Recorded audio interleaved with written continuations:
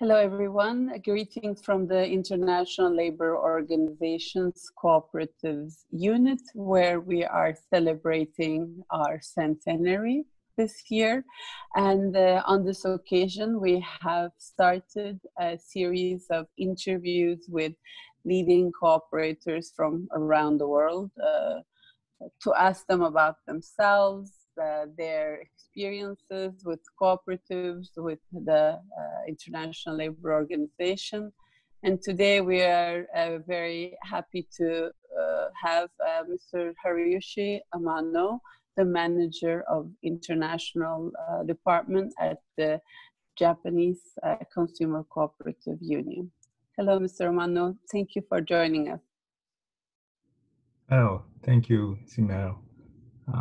It's my honor to be here among the participants of this series of interviews.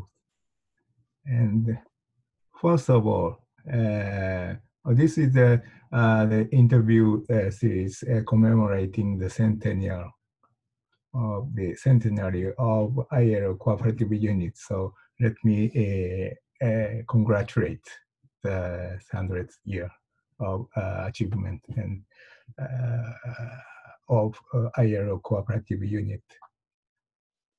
Thank you very much, Mr. Amano. It's been a long collaboration between ILO and this work on cooperatives, including with Japanese cooperatives, going all the way back to the beginnings of Japanese cooperatives, consumer cooperatives. So you've been with the cooperative movement for over 35 years.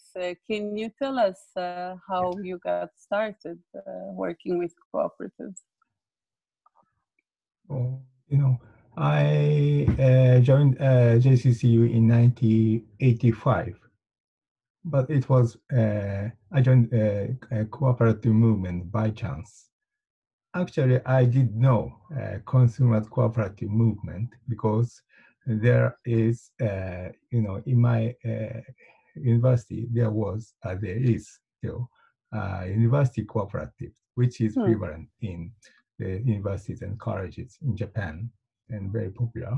So I did know the existence of a consumer cooperative, but I didn't expect it that I would be dropped in to the cooperative movement as my job. But so I joined the consumer cooperative by chance, so to say.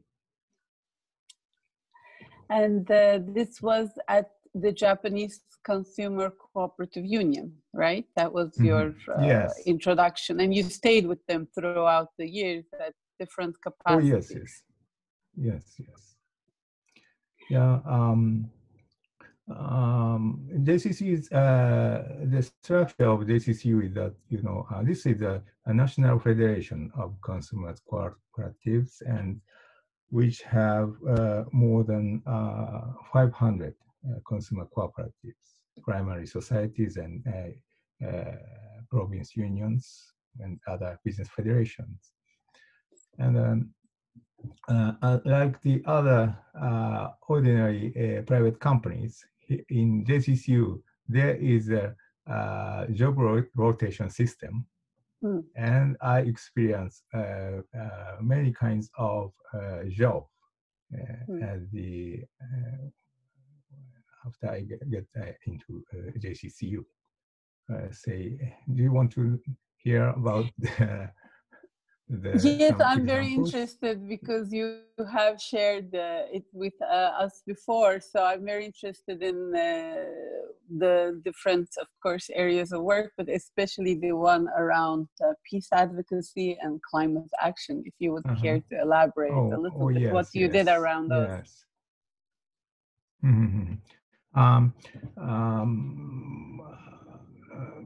In Japan, the consumer cooperatives do a range of business and activities, which is you cannot find such the organization or cooperative that do so wide range of activities and business. And actually, consumer co-op's main business is to distribute the grocery to members through the supermarkets, or here in Japan, we have the very unique service of home delivery.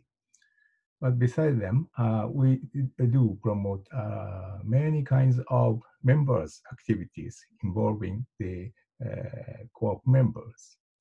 And one of such activities is the peace advocacy, or kind of peace movement. And when I was in charge of this cooperative peace movement activities, I worked with the Japan. The name is the Confederation of Atomic and Hydrobomb Sufferers Organizations, and we collaborated with this organization and supported their activities to pass their experience down to the people who don't know what happened during the Second World War, and in particular in Hiroshima and Nagasaki.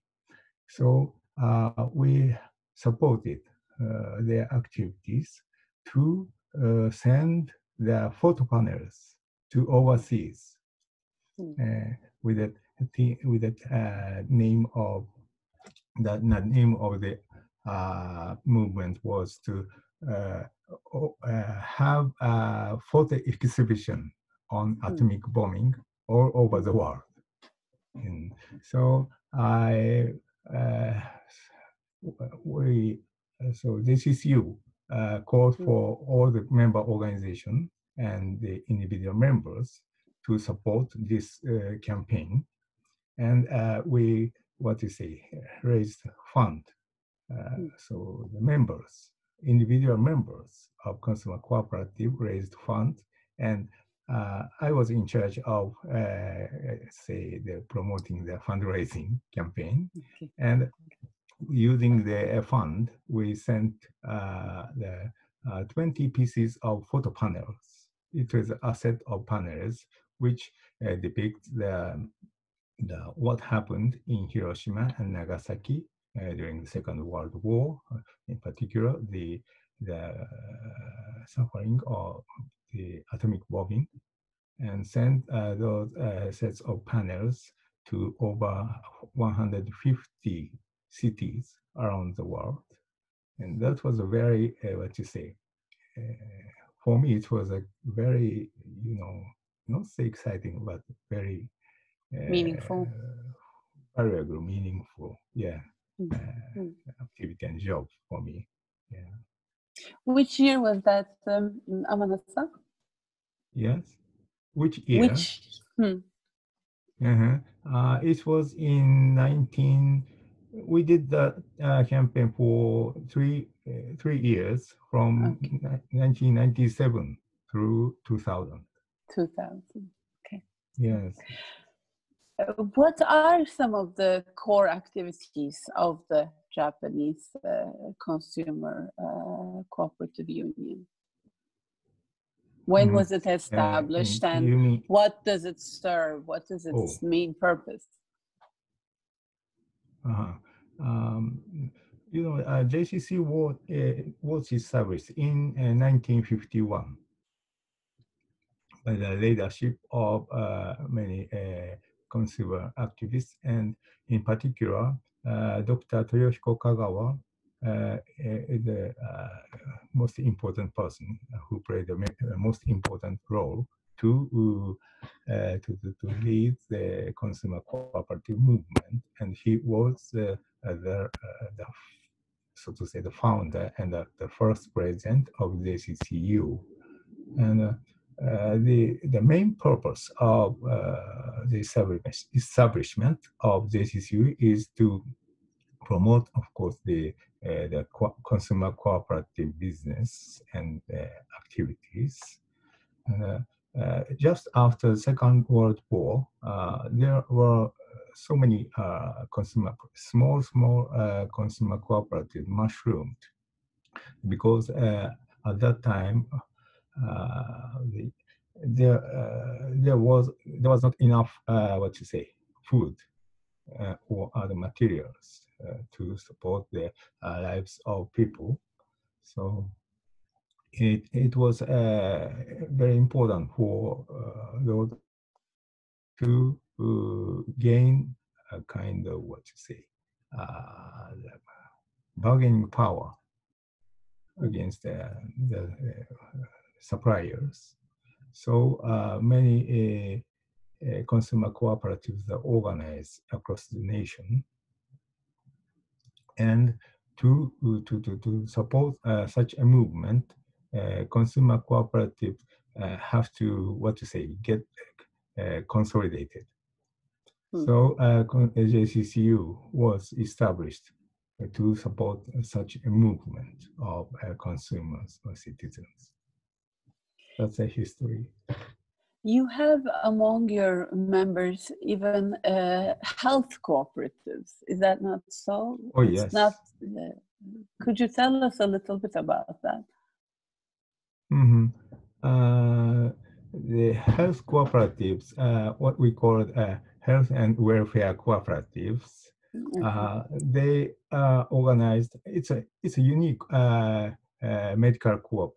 I think in some countries there are medical co-ops, but the Japanese one is a very, so to say, Japanese one is unique, because here in Japan, the health and welfare cooperatives are organized not only by the medical staff, doctors and nurses, or other medical technicians, but also the ordinary citizens, the residents of local communities become the member of the health and welfare cooperative. So on equal footing with those medical staff. So this is what you say.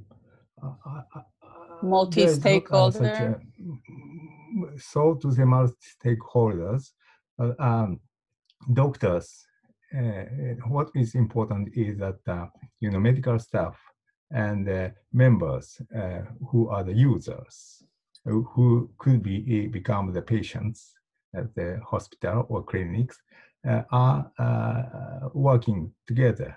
Say, invest the same amount of share capitals and become the member and participate in the operation of the health and welfare cooperatives on equal footing. So this is the unique point of this national health, health and welfare cooperative. Cool. And at this moment, I think there are 105 such primary health and welfare cooperatives, and they place emphasis on the kind of preventive medicine.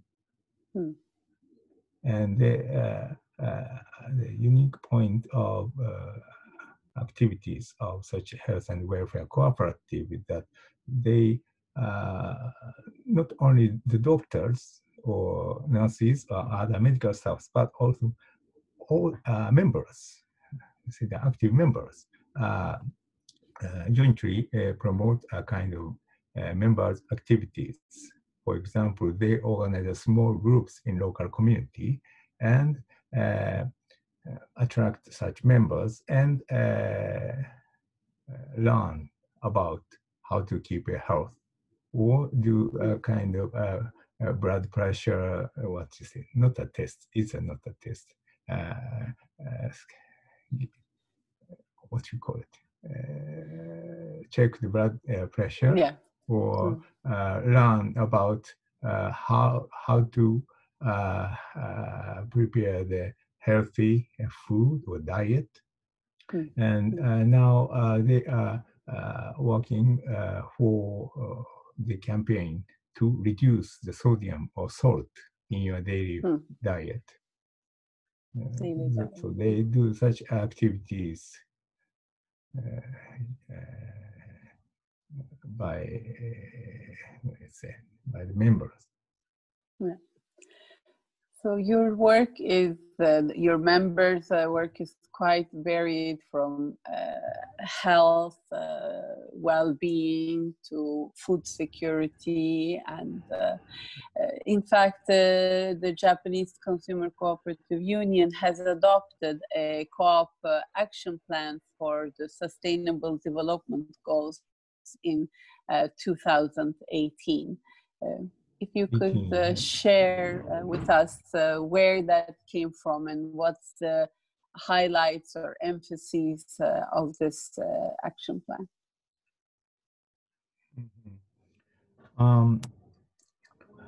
Our action plan covers around, I can exactly tell you, maybe 8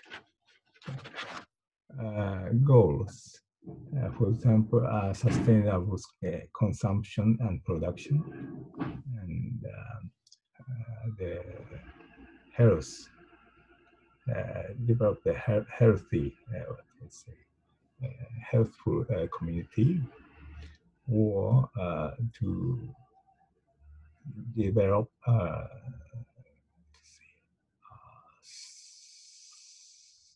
the community where people can live safely and comfortably, and of course peace and justice, gender integration, and affordable and clean energy. Those are the main points of our SDGs action plan. And maybe you could elaborate, on some of them. For instance, this year, the International Day of Cooperatives, which falls on the first Saturday of July each year, is on the topic of cooperatives for climate action. So maybe you could share with us a little bit around SDG actions around the clean energy and affordable energy, climate change, these actions.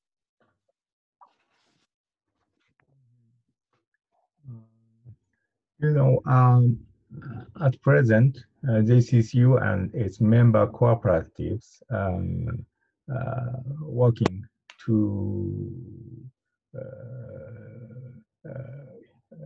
develop the renewable energy, power plant, and use the renewable energy generated in a power plant for the business of consumer cooperatives. This is, I think, one of the largest, not say largest, well, this is one of the important main emphasis action, yes, of among the private, not say private, civil organizations. Actually, we develop, at this moment, we develop 160 million kilowatt hours of powers per year, and we are planning to increase the power generation to 400 million kilowatt hours in coming 10 years. And this is using renewable energy sources as well? Yes. So we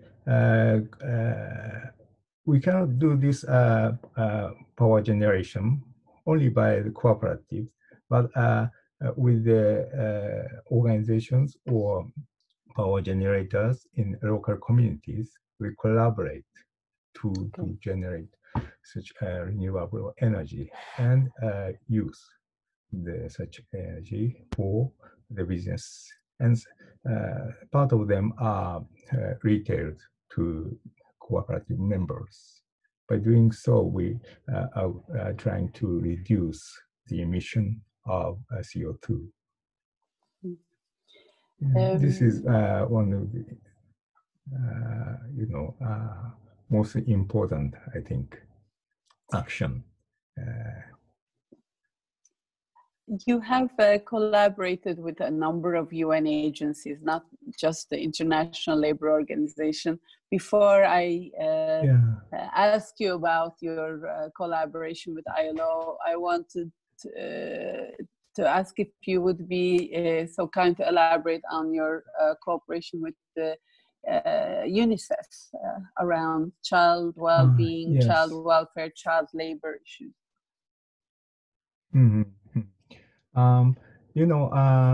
JCCU and its cooperatives, consumer cooperatives as a whole, is one of the biggest supporter of UNICEF in Japan.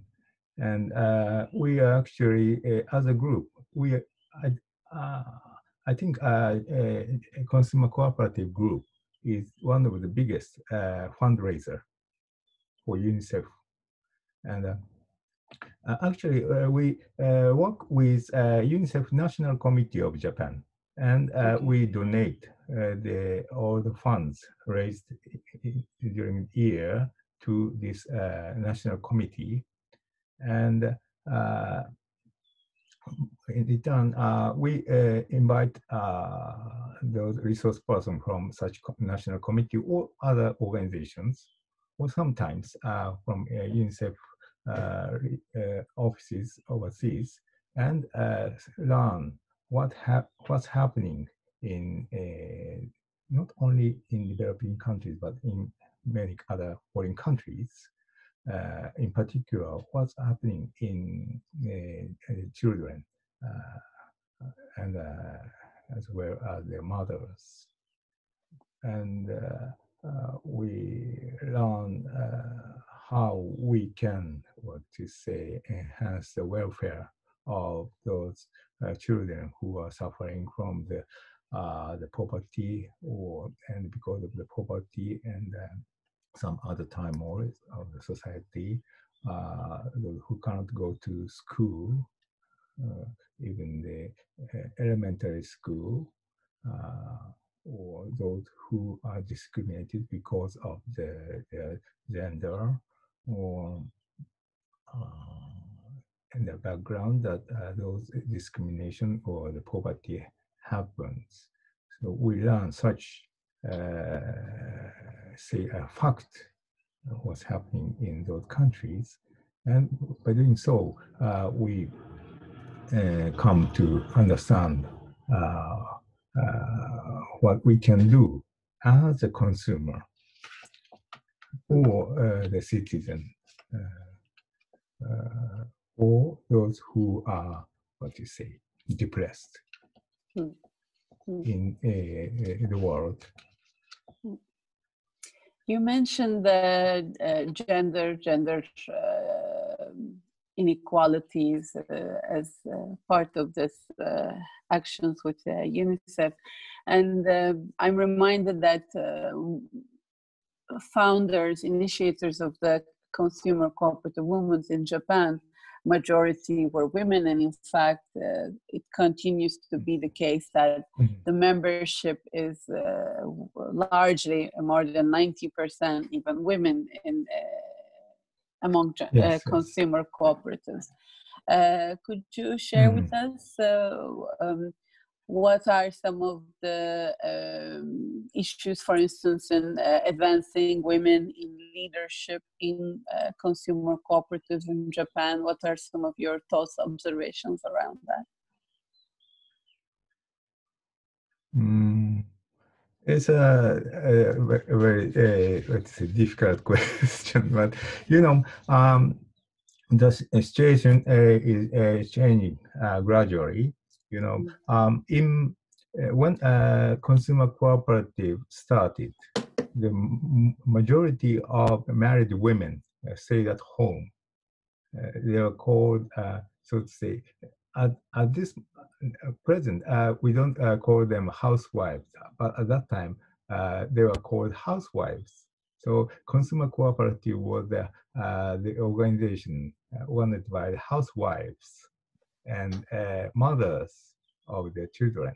That was the situation.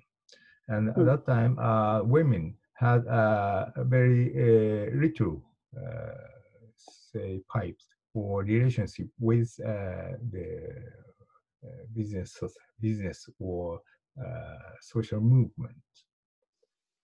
So they had a very limited opportunity to go into society.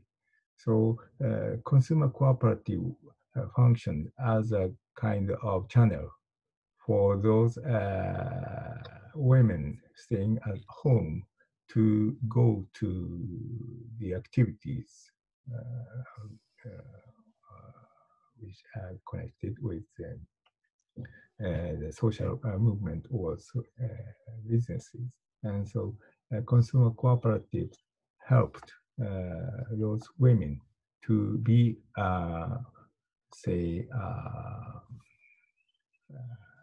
person connected with the society. That was a very important function of consumer cooperative. But now many women are working outside and working for companies or other organizations, and they are involved with business activities. So the function or the what is expected to consumer cooperatives a bit has changed a bit, but still we are say providing important information for the interest of consumers. And of course, we distribute or sell quality products and make a kind of, what to say, not say a petition, but we make a voice out opinions that protect the consumers and ordinary citizens. So many, I said 90% of members are still, even now, still the members. 90% of members are women at present, and they expect a consumer cooperative to get such information or products which will be benefiting the consumers. Mr. Amano, we have had the opportunity to work together with the Japanese Consumer Cooperative Union as the ILO, the International Labor Organization, through a joint African Cooperative Leaders Study Tour. And it's been more than now 10 years. If you can tell us your engagement, how it started, and what it's about.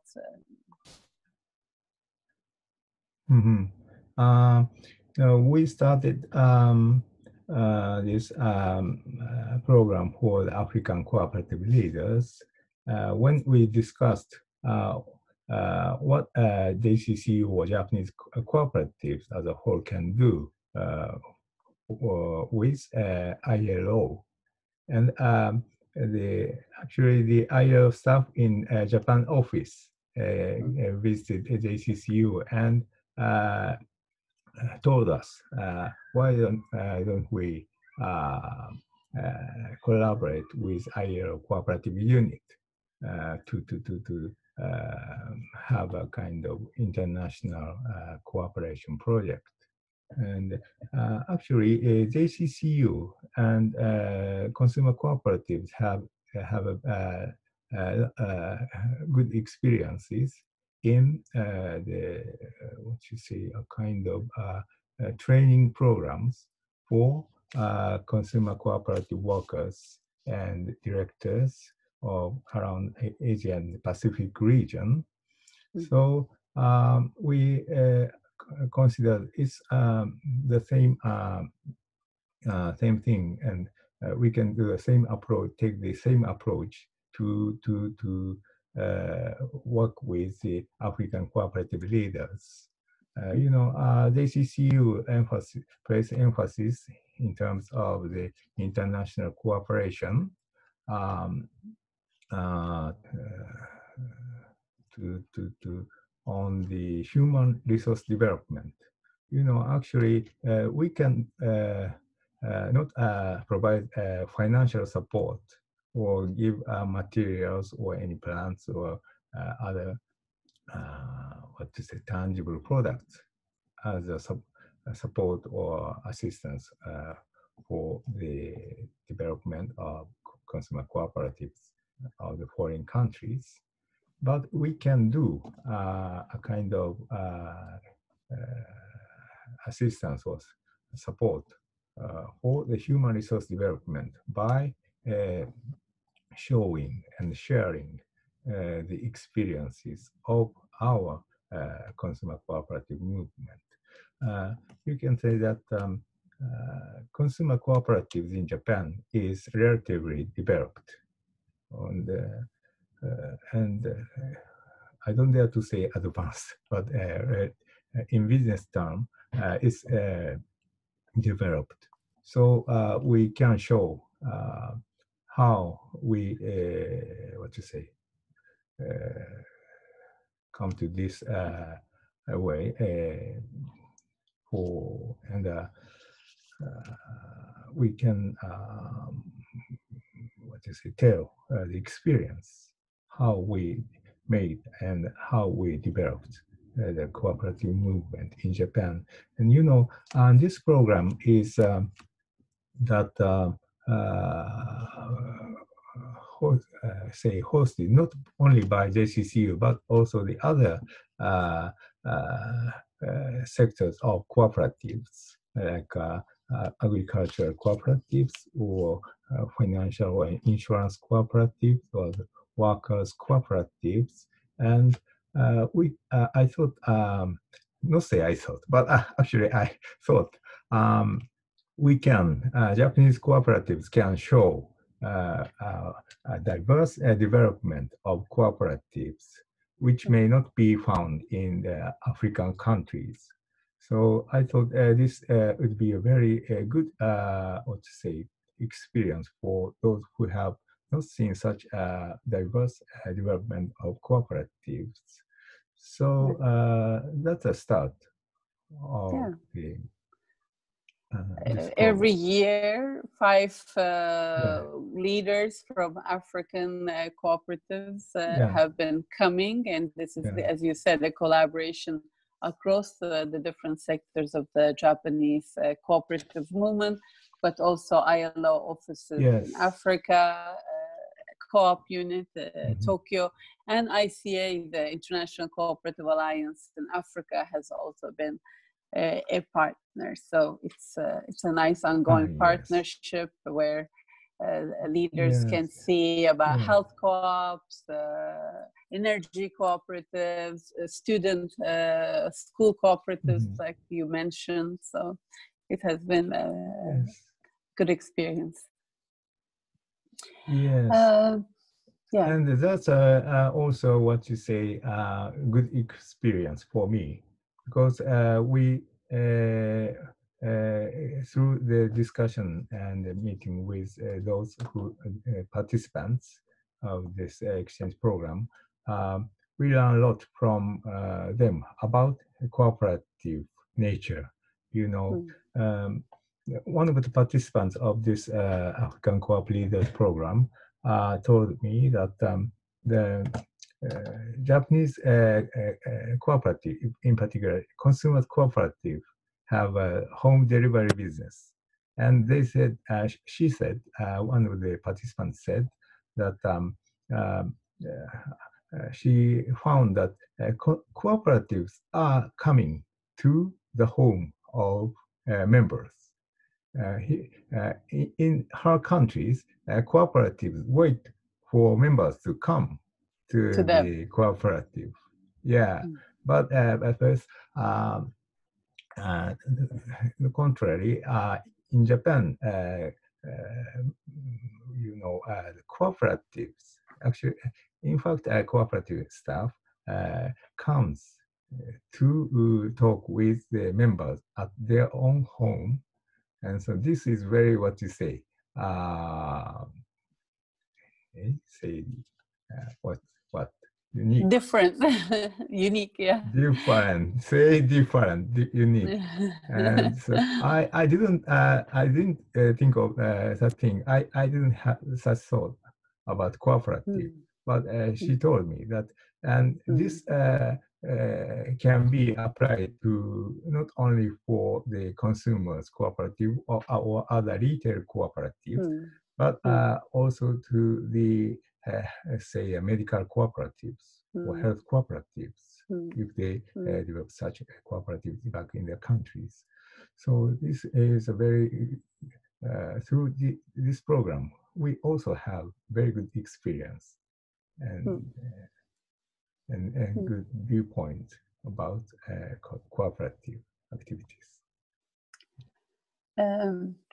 In fact, the world work, as we know it, has been changing rapidly. In Japan, you are also facing an aging society, and as you mentioned, home delivery services, for instance, is something that is well suited also to the demographics of the society, where maybe aging members can benefit more from some of these home deliveries.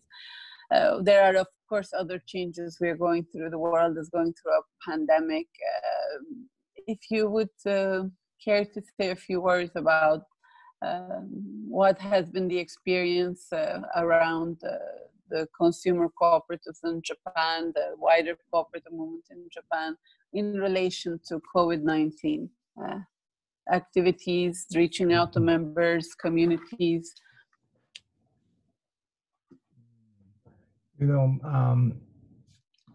Actually, we, as a consumer cooperative, we could do very little against the COVID-19. But all we could do, and now we're doing, is that we continue our ordinary business and services. This is what we can do and what we should do. Actually, the business and services of consumer cooperative is to support the daily ordinary life of members. And what we should do is to continue the regular supply of daily necessities, in particular quality foods and other, in this period of time under the COVID-19, we have to supply the sanitary items regularly, stably, and all the members are waiting for the delivery by consumer cooperatives. And actually, we experienced a surge of orders from members, and many members, the sales at the supermarket of cooperatives soared, and we actually experienced a lack of such grocery items in stores and home delivery services. But we have to keep on supplying stably those items to members. That is our mission. And besides, this COVID-19 is a very, difficult and strong enemy to battle with, or combat, so to say. And even though consumer cooperative want to do more for members of cooperative, but frankly speaking, we can do very limited services for the members. That's a situation. Mm-hmm. But what you are saying you know, about keeping food supplies, basic necessities, yes, everyday yes, life yes. going is essential. Mm-hmm. And as you said, Yeah, it's been essentially, yes, yes, that's right. And so in some European countries and in North America, there was a word essential workers during this period. Cooperative is also a kind of essential business entity for supporting the members' daily lives. And besides the relationship with the consumer co-op members, we collaborate with for example, water cooperatives.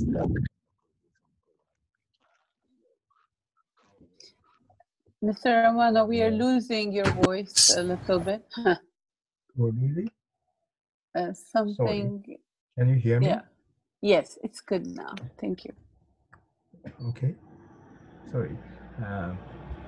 Now, besides working for the consumer co-op members, we collaborate with cooperatives, with agricultural cooperatives mainly, because um, like the other countries here in Japan, the agricultural producers, many agricultural co-op producers have lost the market. In particular, those who are supplying fresh produce to school canteens or the school lunch, they lost the market because the school were closed because of the disease. And not only the fresh produce, but milk was a very big problem. Here in Japan, almost all primary schools and many secondary schools have school lunch system, and they usually provide milk for each student, pupils, every day. But those market has disappeared for last 2 months or 3 months. So the agricultural cooperatives members, or in particular dairy cooperative members, lost the market to sell such products. So consumer cooperatives jointly collaborated to sell such redundant milk and produce at the supermarket of consumer cooperatives. And this is one of the important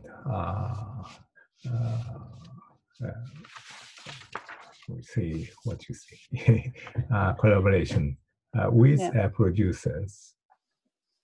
This is also a principle of cooperatives, Principle 6 of cooperation among cooperatives. Among cooperatives, that's right, yes, yes. So this is a good example, I think, of that supply chain, that severe supply chain, and through producer-consumer direct cooperative link, you were able to provide them relief and access to market. So that's a very good example.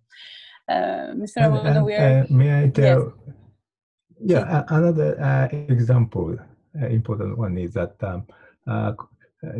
consumer cooperative, in collaboration with the civil organization in the community,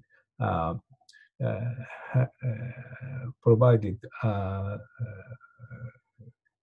a lot of grocery items to what we call it's a food bank, banks, or here in Japan we have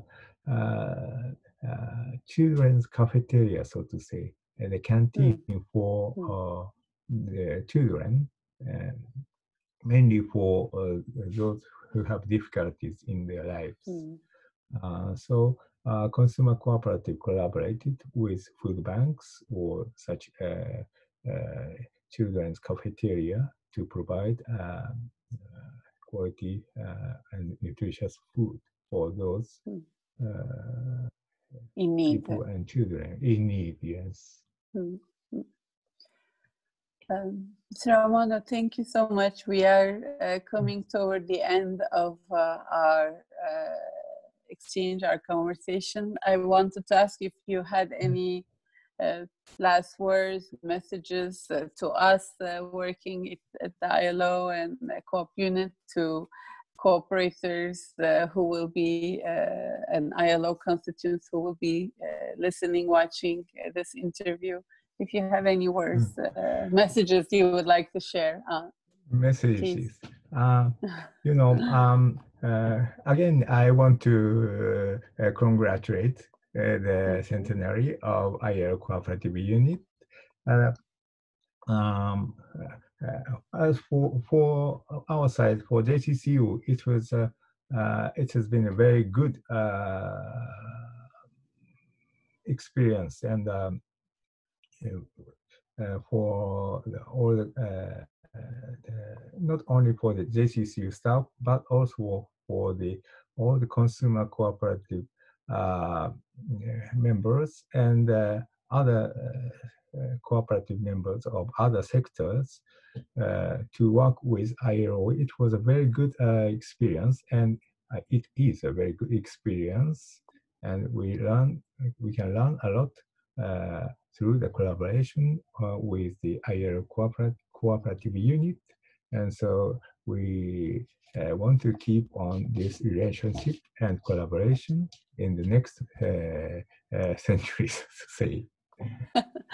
Thank you. And we have also benefited from Japanese Consumer Cooperative Union's seconding staff for 3-year terms to the ILO Co-op unit, which allowed us to liaise and learn from not just Japanese consumer cooperatives, but Japanese cooperative experiences. So this has been also a great learning, great privilege for us. So we would like to thank you for that as well.